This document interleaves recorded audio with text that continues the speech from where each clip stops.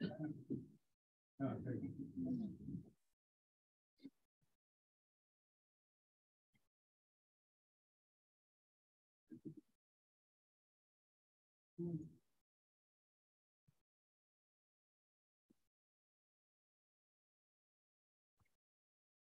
you would have walked down the street a few blocks towards the pond about 150 years ago, you would have encountered several hundred workers laboring at Jamaica Pond.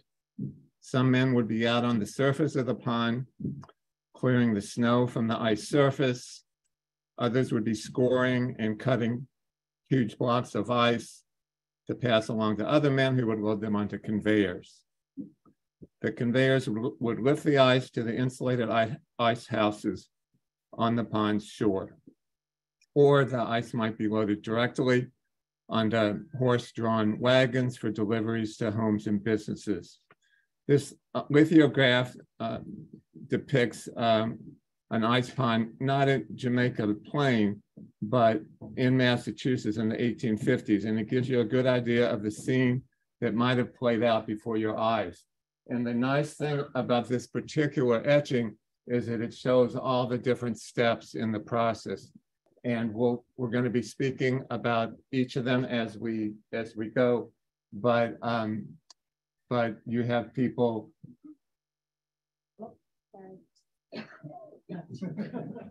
You have people scraping the snow off the ice, scoring the ice, cutting the ice, putting that, floating the ice to the conveyors, putting them on the conveyors, packing them into the ice houses. So there you go.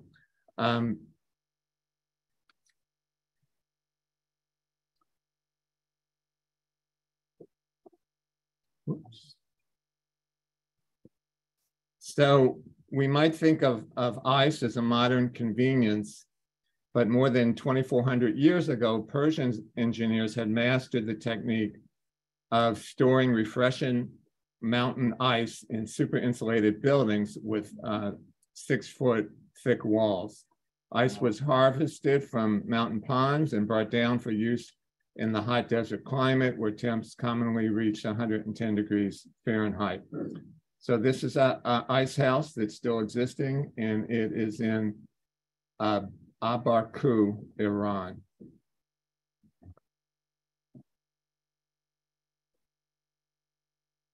So harvesting of ice is an ancient phenomenon, but only during the 19th century did it see widespread use. Before the 19th century, two kinds of people could afford to have ice: the very rich and those who harvested it themselves. This is because ice harvesting was labor intensive, and transporting such a heavy commodity was expensive. It was not uncommon for farmers with ponds to harvest a limited amount of ice during winter months. And shown here is a small ice harvesting operation on a farm in Noble County, Minnesota, in 1925.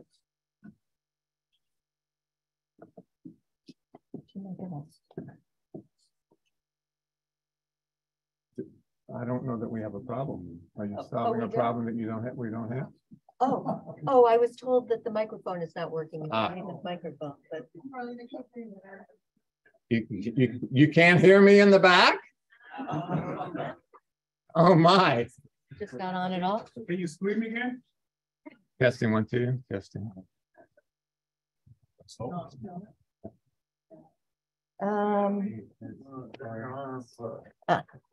this one. Who knows? That's HDMI. That's an HDMI. Yeah. No. No, there isn't. Okay, I'm gonna keep. I don't know. I'm gonna keep talking. Okay, sorry about that. Thank you for your help. So, so this is, so ice was first stored in underground vaults. If you think of like a root cellar, that type of a setup. And without modern equipment, digging huge underground cellars was time consuming and costly, and cellars were sometimes prone to flooding.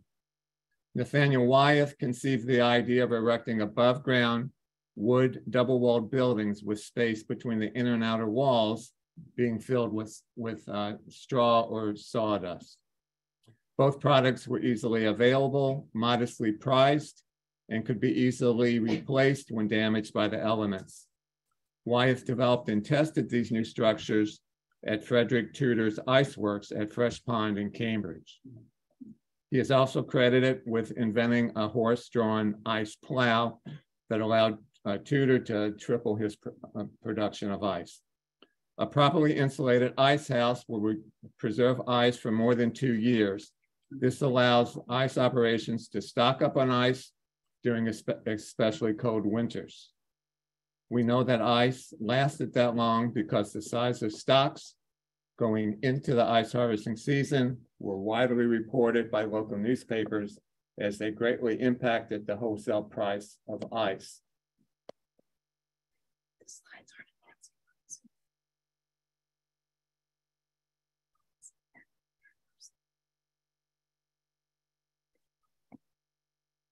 Sorry, technical difficulties with the Zoom.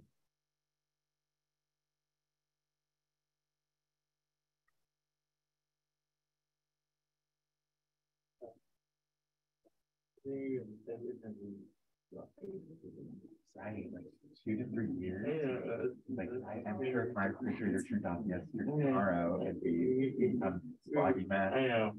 So quickly. Okay. If it wasn't a challenge, it wouldn't be any fun, right?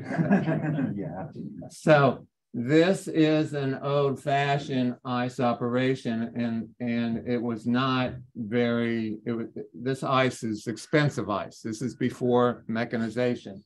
So you see, to pull the ice up to the ice house, you have they're using a horse, and it's attached to a chain and a rope and some tongs, and it not very accurate, slow, dangerous.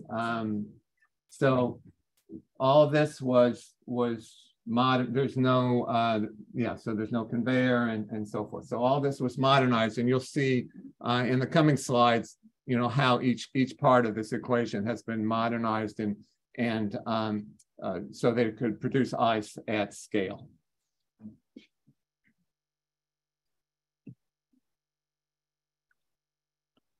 So this is an 1850 map of Jamaica Plain, and it shows E.M. Stoddard and Company on Jamaica Pond. This is the first ice house to appear on a map on the shore of the pond.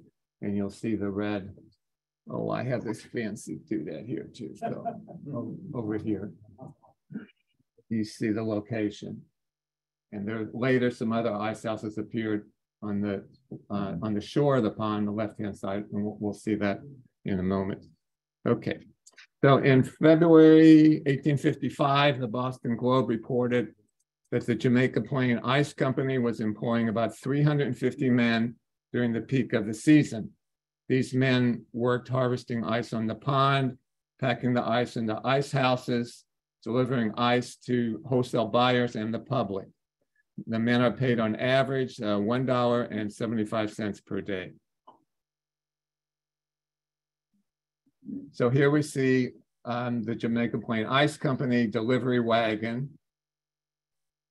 They used to deliver ice to homes. And then here is a more elaborate branded buggy that's used to deliver ice to homes. And this is in Sangamon County, Illinois. And I apologize for the pronunciation there.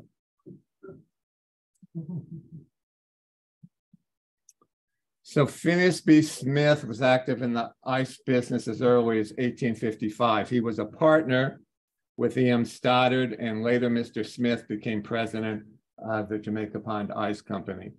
So this map here, we see 1874, and now we see 2 locations where ice houses are on the map here, and the original location here. So just doubling in size of the operation.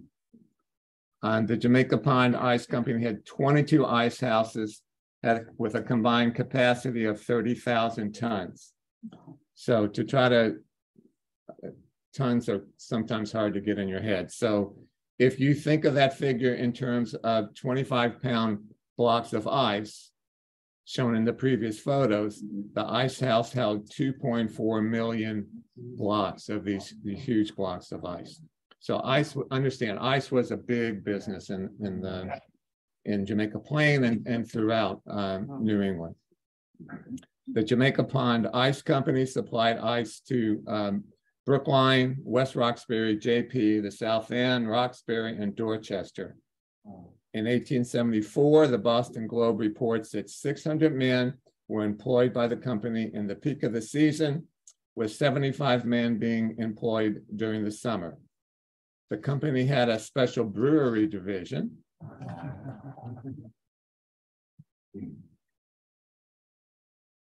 And it alone had 100 teams of horses that were used to supply to breweries in the area. Some 25 breweries operated in the immediate area. Whoops, went ahead. There we go. So this is a bird's eye view, 1891, and you get a more 3D representation of what the ice houses looked like, again, in the two locations.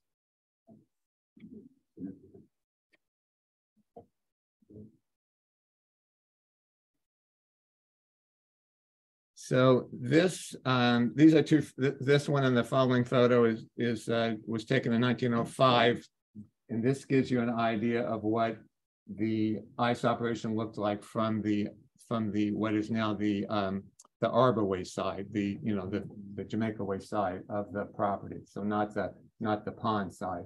So this this building here,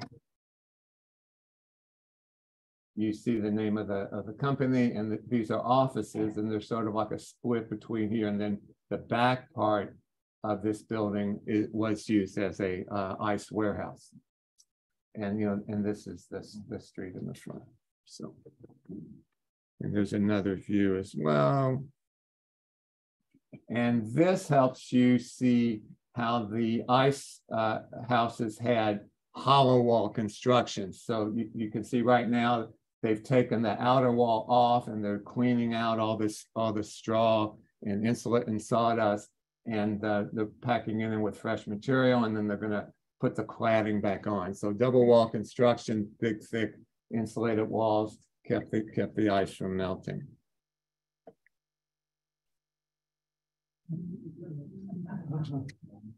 So in the Jamaica Pond Ice Company was listed in the Boston Directory of 1875.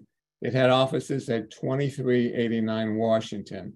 This is at Shawmut. It's about 1 block from Dudley. Mr. Smith was a prominent attorney, and public records show he represented various parties in significant litigations. His son was also attorney and kept his offices at the same location. We also find his residential address at 30 Marcellus Street, and that runs off of Washington Street, and it's not too far from Jackson Square. This is an ad for an ice box, and it represents as ice harvesting grew and as prices fell, it became more and more common for the average home to have an ice box like this and to have ice delivered to their homes. It wasn't only for the very rich, but I'm sure you needed, some amount of disposable income because ice is, it's a luxury, even though it's used to preserve food and keep it fresh. Ice companies provided signs and that you put in the window, just like the old milk delivery signs, and whether or not you wanted an ice delivery or not. Often the back door to the home was left open, and payment for the ice would be left on the kitchen table. Those were the days, my friend. Yeah. Can't do that anymore. During the late 1800s, dozens of companies entered the ice icebox manufacturing business, the main manufacturing company soon became one of several market leaders. In 1894, the company saw a need to get closer to the Boston market, and they relocated to Nashua, New Hampshire. This is a typical design of an icebox of the period. And I don't know about your grandmother, but my grandmother continued to refer to our refrigerator as an icebox as long as she lived. So it took me a while before I learned that there was another name for that thing. It was refrigerator.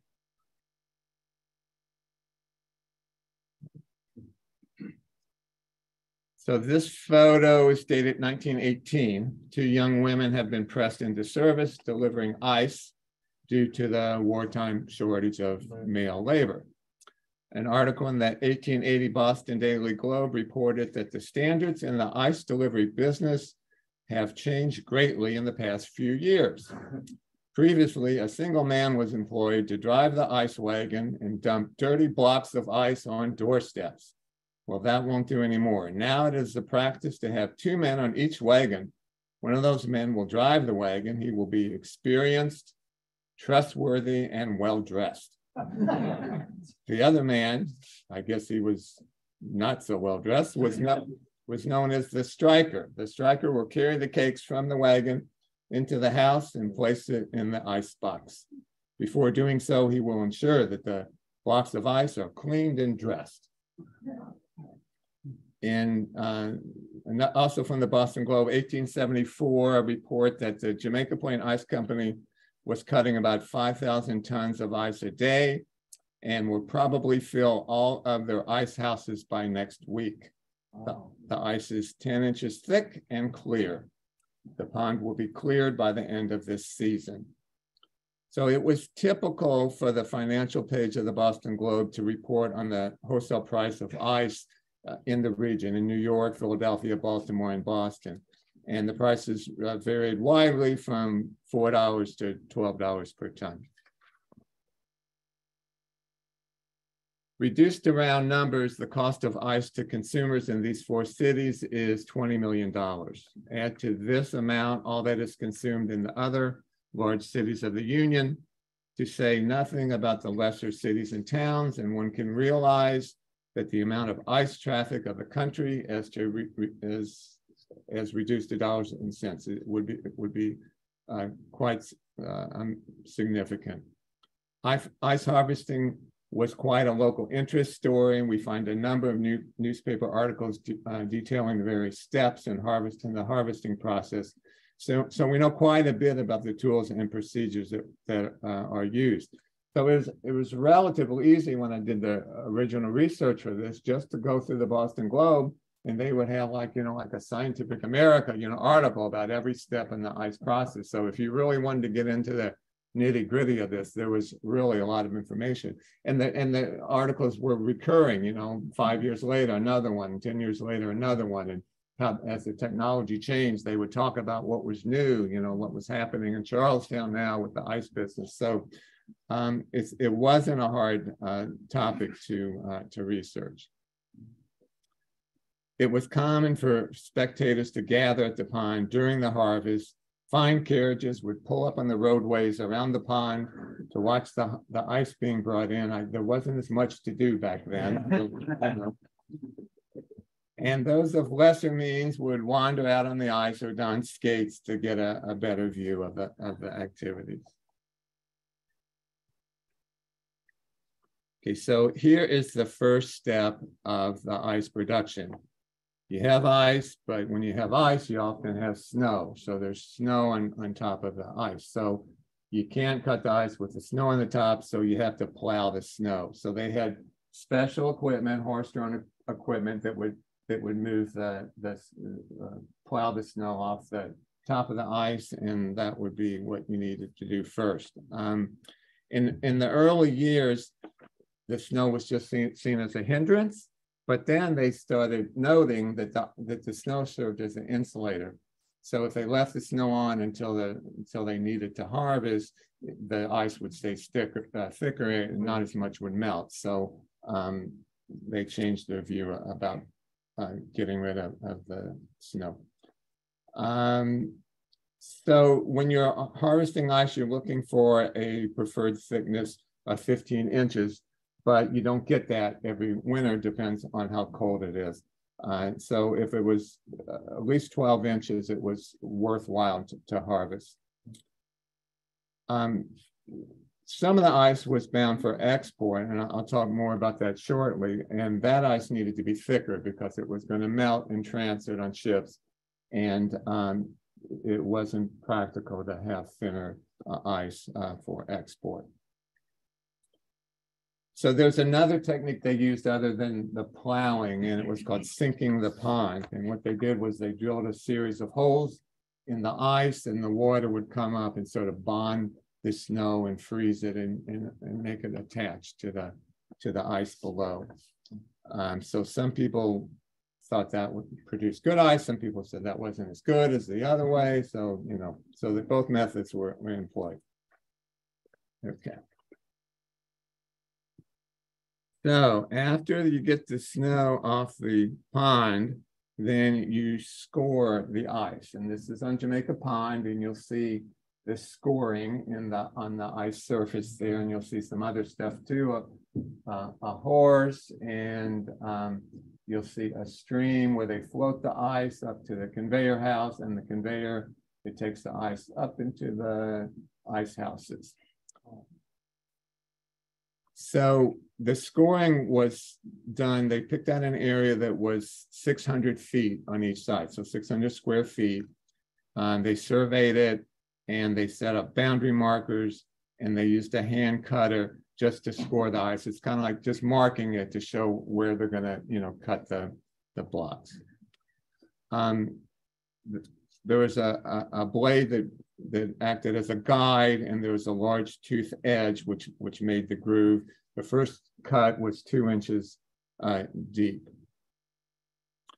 Then they had another twin blade cutter come, and then finally an ice plow, and its blades were adjusted not to cut all the way through, but to cut about 4 inches from the bottom of the ice. And then later they could still break off the pieces. This would keep it together until they were ready to break it off with these long rods and float it up the to the conveyor. So men rode these pieces of ice like a raft, and as they floated it up towards the ice house. And this float technique survived for more than 100 years. This next picture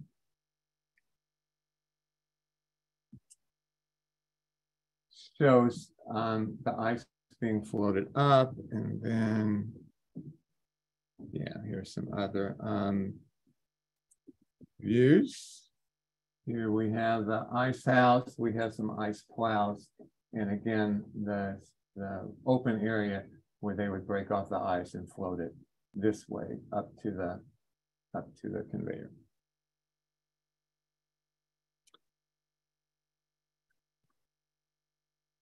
Okay, so here the blocks are loaded on the steam engine driven conveyor to transport the blocks up to the ice house. So you didn't have internal combustion engine yet, but you had the steam engine. So that was the first really big step of mechanization. Rather than hauling these things up into a warehouse by hand, or by horse, you actually had a dependable engine that could drive the conveyor belts and carry them up.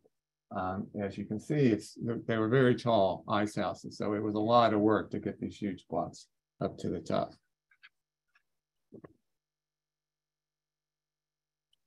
Here's another view of an ice conveyor, and you see the stream over here. This is just water, and they're bringing them up that way, and then that conveyor picks them up here and carries them up to the ice house. Let me finish, and we'll take some questions. Thank you. Okay, So this is inside the ice house. You can see not a lot of lighting, but you'll see you have these sort of slides that they use, and they would just slide the ice down and they would stack it up. So this could be 10 or 20 feet deep. It would come in at the top and slide down. And as the ice built up here, they would keep raising the conveyors until it was almost entirely full.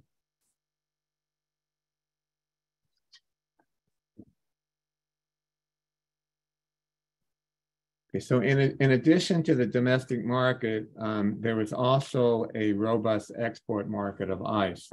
And it's the thing that most people are most surprised about when you tell them about harvesting ice on Jamaica Pond. The first document export of ice was 130 tons that was shipped on the brig Favorite in August of 1805 from Boston to the West Indies.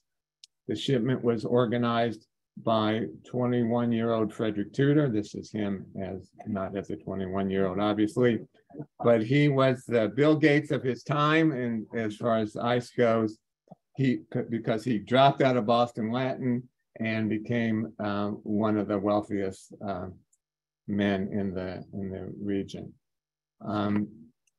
He organized the first shipment of ice in response to an outbreak of yellow fever, and he went on to build an empire in ice. He became known as the Ice King. And he harvested ice in Saugus and hauled it to Charlestown, where it was loaded onto the Favorite and sailed to Martinique. So that was his first beginning in the business. However, his plan to ship ice faced widespread ridicule. Sounds familiar. And it was only due to funding provided by his wealthy older brother that he was able to get the funds to launch his first ship. By 1812, he had developed a thriving export trade and had built a number of ice houses in Kingston, Jamaica, which was the center of his operations. Soon thereafter, he established a monopoly on ice trade in Havana, Cuba. Yeah. So here's some statistics on ice shipments. This is from the Boston Globe. So Tudor was prospering, even though he faced a number of geopolitical obstacles. 1807, 1809, there was the Embargo Act because France and Britain were at war, and then there was the War of 1812. But as you can see, there's shipping a lot of ice all over the Caribbean and as far as Rio de Janeiro.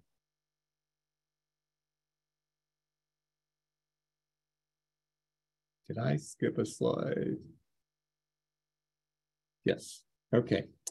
So from Scribner's magazine, he's talking about the loading of ice for export at Charlestown. Perhaps one of the most interesting features as the cars pass down the track from the main road to the wharf, ships are waiting. They are separately weighed. Then the car is moved to a position opposite the gangway of the ship. Talking about rail cars. A long platform rigged with iron rails is placed between the car and the gangway of the ship. Over this platform, the ice is slid from the car door to the ship's rail, and it goes on to describe a complicated counterweight mechanism that allowed for quick loading and unloading of ice. The average amount of ice loaded on board a ship in one day is 300 tons, but upon an emergency, I don't know how you have an ice emergency, but apparently that is the thing that can happen. 500 tons can easily be disposed of. So you see the tools that are being put into place, from simple steam engines to massive conveyor systems and overhead counterweighted things. It became much higher rate of production. And here is some more shipments of ice. and mostly the Caribbean. And yeah, so this is 1878 to 1873, 1878.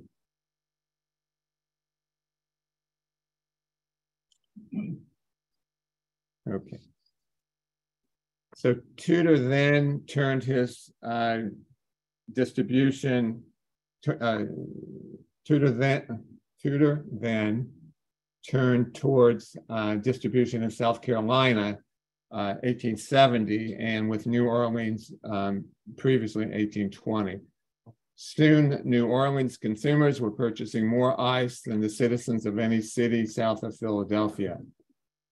In 1833, Mr. Tudor began supplying ice to Calcutta, India, a voyage that took 4 months. More than half of the 100 tons was lost to melting on the voyage, and the elegant ice house that was built to store the ice still stands today. And I'm told that if you drive in a cab from the airport to the city, you'll go by the ice house, and if you're from Boston or if you're from Massachusetts, the cab driver will stop and make a point to tell you everything about the ice house, everything about Mr. Tudor, and everything about the first ice that came to Calcutta. The following year, Mr. Tudor sent the first shipment of ice to Rio de Janeiro, and other entrepreneurs were also getting into the business. There was an ice operation in Renham, Mass, and they started shipping ice to England, probably from Beverly, but ultimately they were not successful. Subsequently, subsequently Norway began to send ice to England. And, ice, because of the shorter distances and other factors, it was much more economical than the American product. However, if you went through the ice markets in England, you would often see signs up well after Boston shipping had ended that says highest quality Boston ice, highest quality Jamaica Plain ice. So it became the Kleenex, the trademark, for the ice industry. So the ice market in New York was massive, and because of that, it had to be supported by all kinds of different operations. There wasn't any one source that could produce the amount of ice that New York needed. One of the operations was on the Hudson River. I think the next slide, yes. And then they built out these special barges that were used to haul ice, up the river for delivery. Export of ice from Boston, this is international export of ice from Boston, gradually declined because of new operations that opened up in Maine, and they began to dominate the export trade. Large ice operations were established on the Kennebec River and other locations in Maine. Maine held several advantages over Boston. Ice could be harvested from rivers in Maine and loaded directly into ships. No transport from pond to harbor was needed.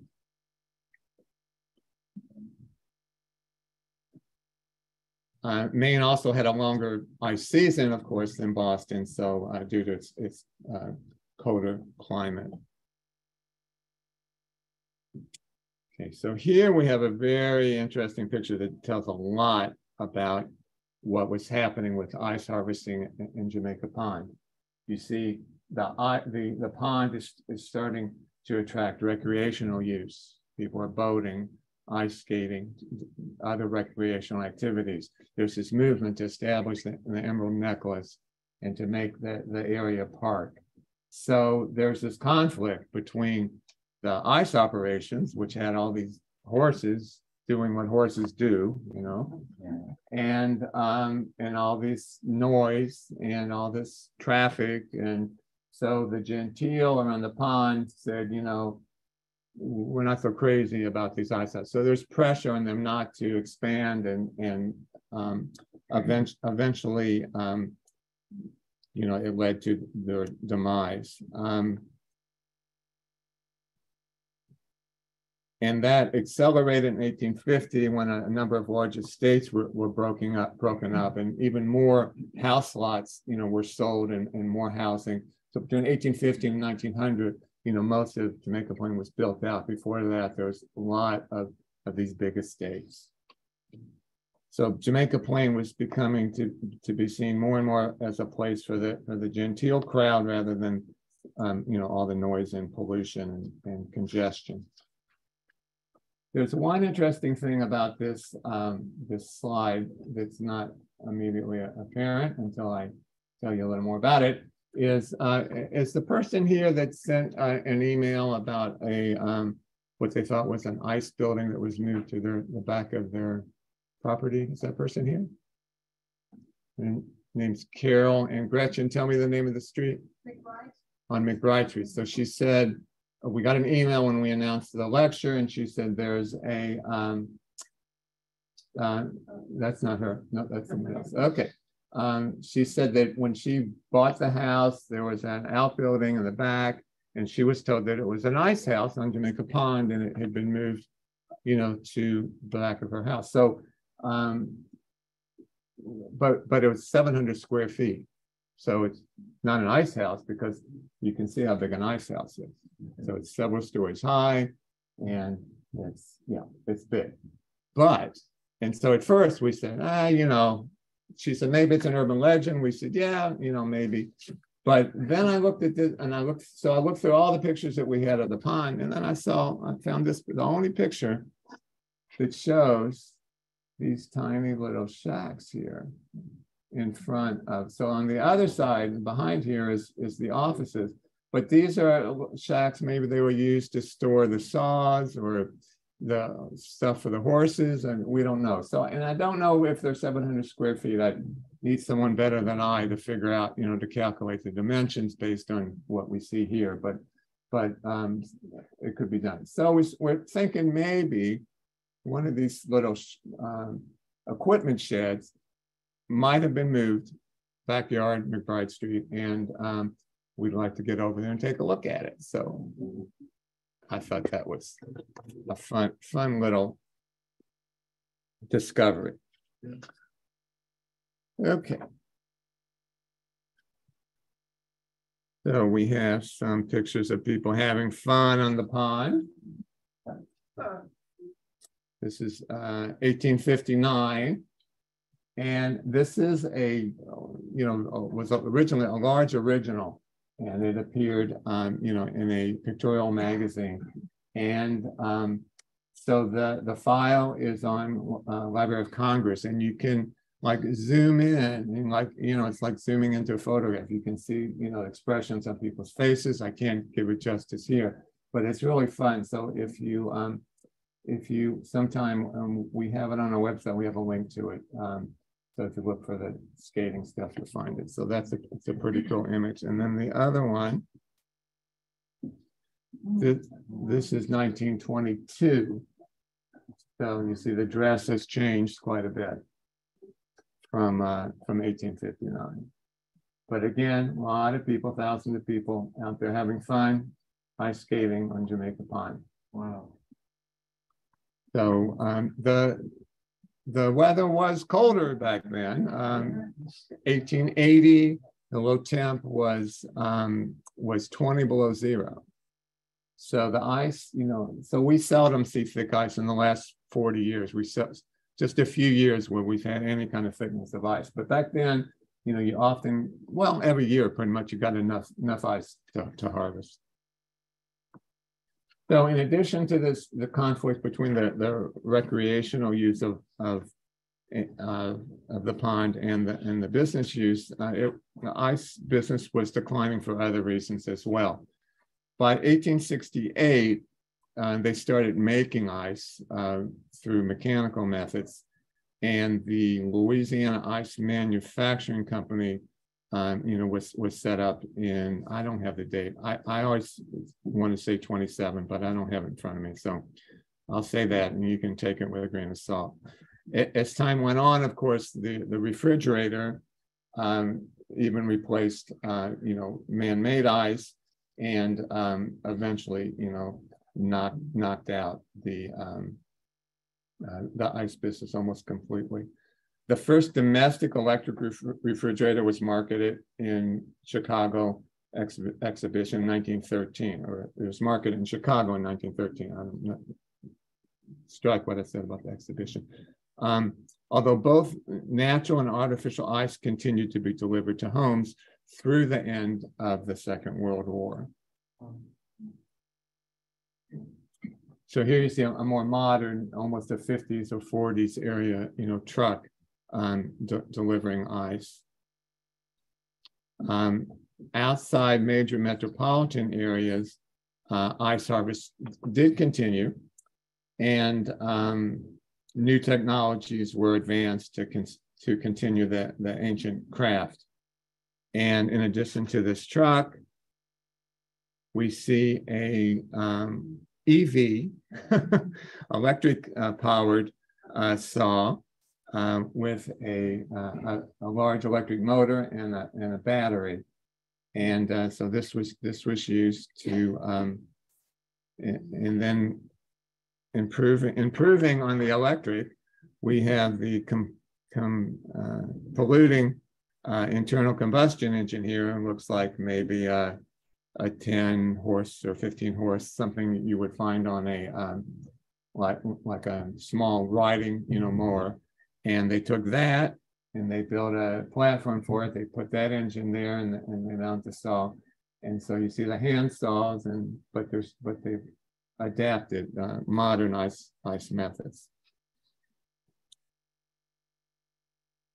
So after the war, home refrigerators soon completely displaced the use of ice in most North American homes, and ice harvesting industry quietly came to an end. It was at once both anticlimactic, as it had been a long time coming, and a shock provided by the realization that a mainstream of commerce as well as a way of life had come to end. That's it.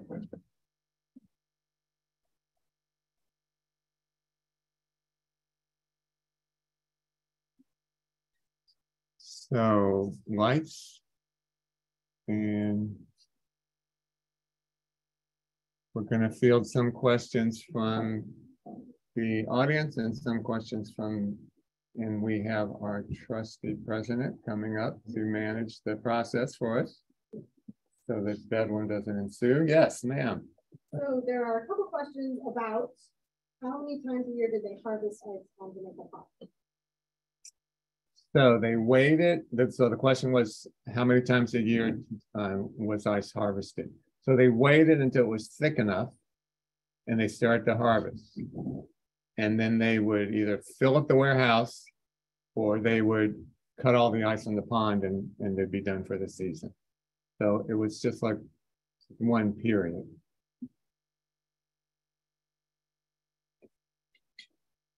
Am I calling or are you calling? I'm calling. Okay, right in the front. Was there ever any disputes regarding the ice skaters versus the ice harvesting company? Like it sounded like when you were saying, oh, ice skaters came to watch. I know if I were cutting a bunch of ice, I'd be pretty annoyed if ice skaters kept coming to see what I was doing. So the question was about conflicts between the recreational skaters and the harvesters. So when you own property on the pond, I think you owned rights to a certain area in front of that property to harvest. So, it's sort of like a construction site. So if you're walking down the street and you walk up to a construction site, you don't like walk into the construction site. So it's sort of like that. So there wasn't a conflict per se. And they depended upon good public relations. They were selling a consumer product. So there wasn't going to be a conflict between the companies. And then someone way in the back. Sir. How did they keep the ice clean? I mean, you had horses tromping across there. You know what horses do. And then people are taking that home and putting on their drinks. Well, so we had potable water in the houses because we had, you know, a water delivery system by then. So I assume, you know, you scrape off. Well, for one thing, the ice company itself cleaned off the ice. So they would, you know, get it mostly clean. And then I assume before you put it in your fridge, you would rinse it off, take a rag or take some water and clean it off. But yeah. And then someone else in the front. Who owned the pond, and did the owners of the ice business have to pay a fee to the owner to utilize that resource? I've always wondered that question, is who owned the pond, and I've never found an answer. Michael has an answer, has his hand up. Yes, thank you. There were court cases on this. The pond is a public. Can you come here so they can hear online? Yeah. I'll let you answer. So there were court cases, and the pond is publicly owned. It's a great pond. So the pond is publicly owned. And the court case said any ice was a public product. Anybody could harvest it for free. So anyone could harvest the public product of ice on. The ice. Well, nobody paid for the ice. They just paid for the labor. They paid for the labor, not the ice. Yeah, They and, took. yeah, and there were serious court cases in which Massachusetts Supreme Judicial Court said ice was free for harvest. It's like air. I can't remember. Thank you, Michael. Charlie, there are ponds all over Massachusetts. What were the factors that made Jamaica Pond the perfect storm for this business? I mean, I don't know if it really was, because you had lots of ice operations. You had big operations in Cambridge. The main thing, you know, what are your requirements? You know, so transportation, so that you can get it to where it's going. Jamaica Plain Pond sat right in a busy residential area. People had disposable income; they could afford to buy it, and but eventually they started to export it. So then it was more important, how easily could you get it on a ship? And that's why the river ice operations, you know, took away much of the export business from JP. Back in the back. Yeah, I'm wondering about the ice houses. How long? There are some pretty substantial buildings. How long were they there? I think after business. Well, it became a park in 1890. So they would have been cleared out by then. And they weren't really that substantial. They were just 2x4 structure, double walled with straw and sawdust. So it didn't take much to knock them down. Yeah. There's some questions about the workers. Were the workers fairly paid? Do you know what they did the times when they weren't harvesting ice? And were there accidents? So I'm sure there were accidents. I did not read about any in the Globe when I was doing this research, and but it's a industrial operation, so you know, I'm sure it was dangerous. It's similar to construction. You're floating on a piece of ice, and you know, in a cold pond, and you know, you have all these saws and brakes and horses, and so I'm sure there were injuries and perhaps worse. And about how they were paid, I think they were paid what a worker who delivered beer would be paid. It was, you know, whatever the going rate for that kind of business, and whether or not it was a livable wage or not in 1853, I don't know. It must have been, if people would take the jobs. Sir? Do you have any information about the ecological impact of the ice harvesting? It was stripping off the ice. I'm not sure what that would do to the pond. The pond, it's a kettle, it's a spring fed pond.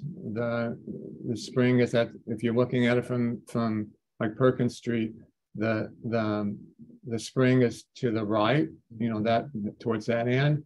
And if you'll see in the winter when it's frozen, it'll be frozen on the left end where the ice houses are, and it'll be less frozen down where the spring is. So there's not a problem with like taking too much water from the pond because it gets replenished. In fact, it overflows into the other ponds and streams along the Emerald Necklace. The big ecological impact was the horse manure. So, and that's why there was such a movement to shut down the ice operations. And then once it became a park, all the commercial activities had to cease. You have questions on the line? Yes, somebody asked, how much did a block of ice cost? You know? I do not. Good question.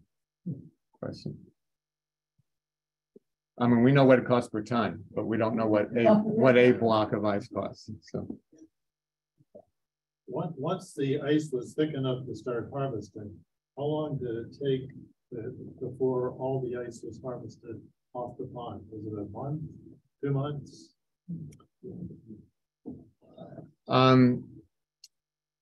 There is a discussion about that in one of the Globe articles. I don't have the whole article with me, so I don't know.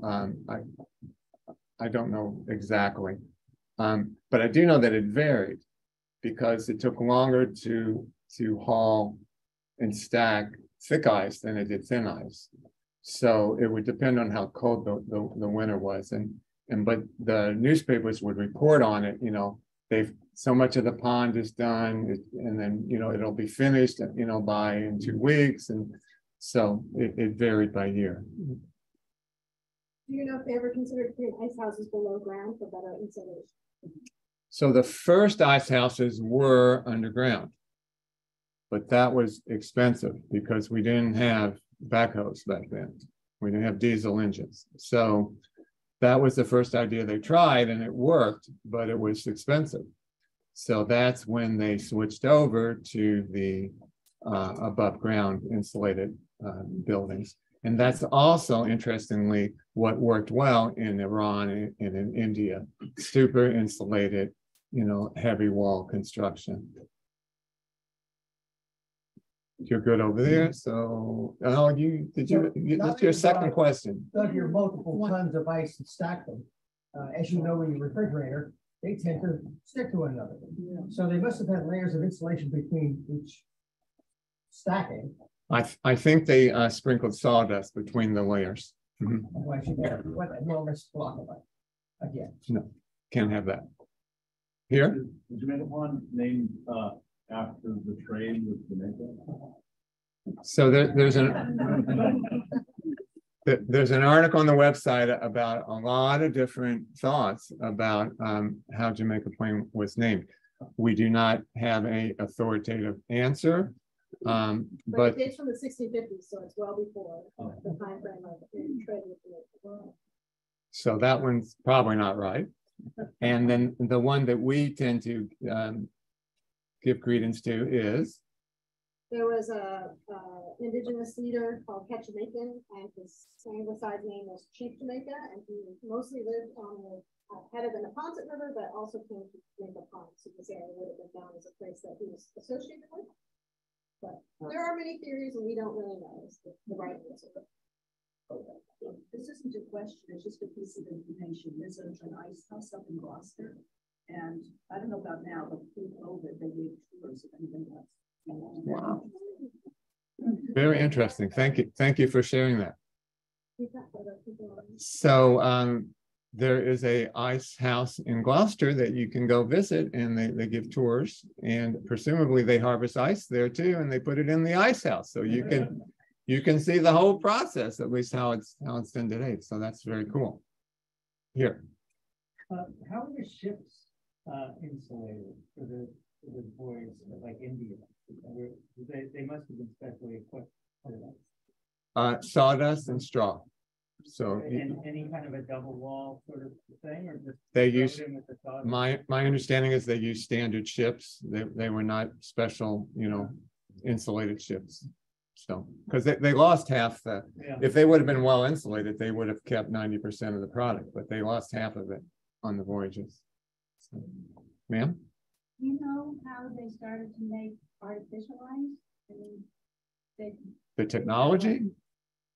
yeah, I mean, they didn't have electric refrigeration at that point, right? So how could they lower the temperature of the water enough for create Right. So you had, you had a number of ways to produce mechanical energy. So you could produce it with a steam engine. You could produce mechanical energy with by burning a gas. And so once you have the ability to run a pump, then you can compress a fluid like ammonia or freon. They didn't have freon, but and then you could use that to have refrigeration. So in a nutshell, in 2 sentences, that's how they did it. So don't ask me to fix your refrigerator. Can't do it. Yes. Charlie, you mentioned that one of the ways the Ice King became so wealthy and really took off was because there was the need for ice because there was yellow fever in, I forget which Caribbean country, Martinique maybe. Right. So how was ice used to combat yellow fever? I think it was just to comfort people, to help them cool off. Like ice packs, that kind of thing. I haven't read anything else about it. All the way back. We know what the difference in temperature, daily temperature might have been from the mid-1800s to now? Well, in the last 40 years that I recall, it's never been below 7 degrees below zero. That was like the coldest I remember. So back then, you'd be at like 20 below zero. The exact figures, I don't have the medium temps, but it's significant. It's not a couple of degrees. It's a lot. So maybe 10 or 15 degrees. Another point of information: I'm an interpreter docent at the Hancock Shaker Village in Western Massachusetts. We have a 19th century ice house that combined the location. Can you come over? You have 100 people, 100 more people that want to hear this. So stand. Rather than you repeating it. Stand one. So I'm again a docent at the Hancock Shaker Village in Western Massachusetts. We love to welcome visitors to our 19th century ice house that combines the two technologies.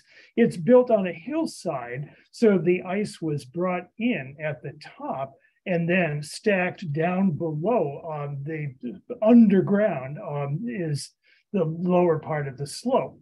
So it did in fact do everything that these ice houses did, kept the ice year round.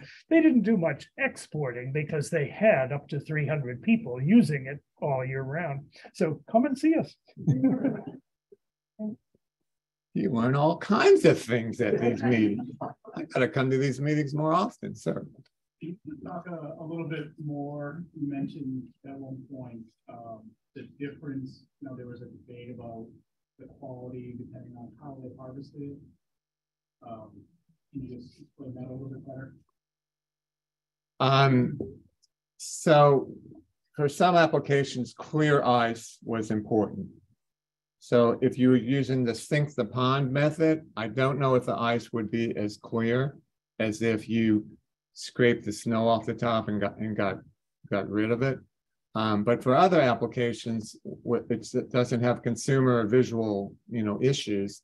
If you're in the back room someplace keeping beer cold, then they wouldn't care if it's clear or not. So different qualities of ice for different purposes, perhaps.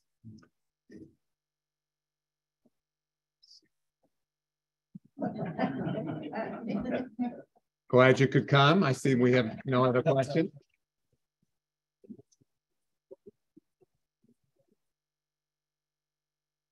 There are still refreshments in the back of the room. Thank you all who stood during the program. We had no idea this many people were still in person. Please sign up for the news. We'll hear about other things that we're doing. Thank you, Charlie. Thank you.